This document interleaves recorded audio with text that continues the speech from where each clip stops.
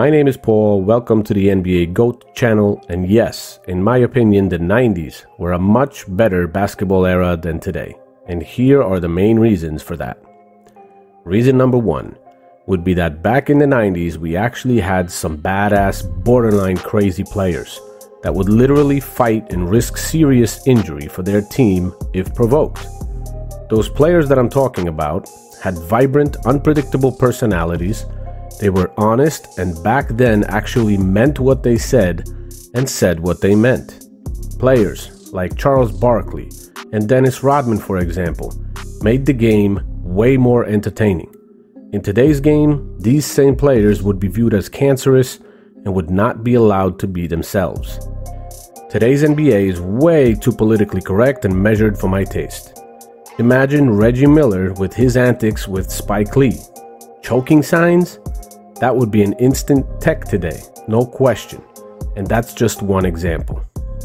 Those kinds of players made the game so exciting back then and created actual team versus team rivalries that were so heated everyone tuned in because you never knew when the next fight was going to break out. Crazy times.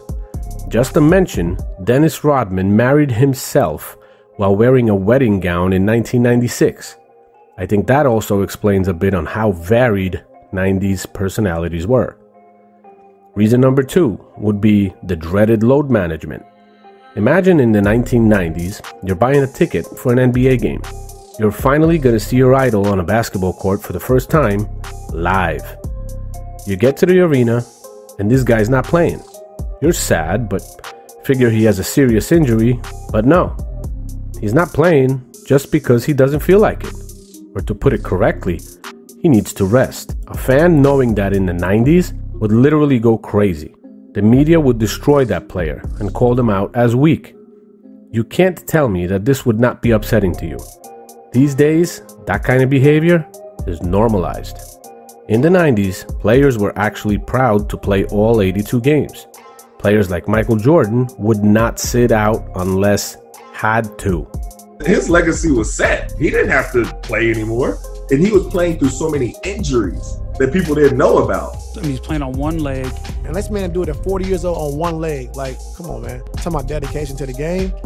Like, it don't get no better than that. The competitive will and great. I've never seen anything like it. Here is Magic Johnson in his own words. I hate it. I dislike it. I was just at Michael Jordan's 60th birthday party. He pulled me to the side. And you know, we talked about that for 30 straight minutes. We couldn't wait to get out there on the court. It's about those fans who, like you said, paid their hard-earned money to watch you play this game of basketball. John Stockton, 16. Patrick Ewing, 3. Reggie Miller, 5. David Robinson, 4. Hakeem Olajuwon, 3. These players that I just mentioned played that many seasons with all 82 games in their careers. If they missed a game, you can be sure it was because of a serious injury. It was just a different mentality back then. Today, weaker and lower standards for players have been accepted. Players are often immature, and even Charles Oakley said coaching today's players is like watching daycare. It's more almost like a daycare. You got to babysit these guys to get them to do something they're getting paid to do. Like, are you serious? Load management has become a stain on the game and shows a total disregard and disrespect of the NBA fans, and the NBA has become so big that openly, money and protecting their investment in players is way more important than respect for the fans paying their hard-earned money to watch the games. Reason number 3 that I have to mention are the NBA rivalries we had back then. In the 90s, there were so many great and physical rivalries. Not player on player, team on team. Listen to Sam Mitchell's story here compared to today's NBA. Man, when I say this, and BJ understands this, when I say we hated the Knicks and they hated us, we hated them. I was at a party in the off-season in the summertime, in Atlanta, Georgia, my state, and a couple of Knicks players came. And I left the party to go get my boys because we were going to start a fight. We did not stand the Knicks. Look, we used to sit in the locker room before the game, and this was our mantra. I don't care how many fouls you have in the first quarter. Anybody come to the hole, you take them out, period. because our team was deep. Larry Brown could go 12 deep on our team. So we were going to take him out. And we had another rule. Every time they hit Reggie, no matter who it was, we didn't hit the guy that hit Reggie. We took it out on Patrick. And we would tell Pat. Every time we thought somebody hit Reggie a little too hard, we come down on Patrick even harder. So we hated each other, and we knew the first team to 90 points were gonna win. Hey man, I didn't start liking guys that played for the Knicks.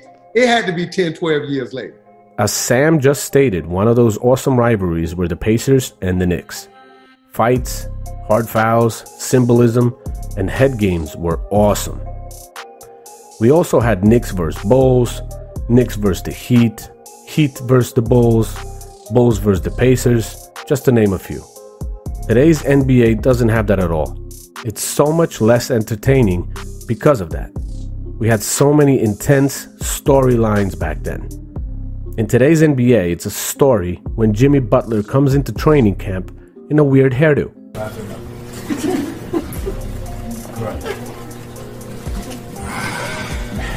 Those rivalries back then were built on literal hate and dislike between players like Starks and Miller, for example.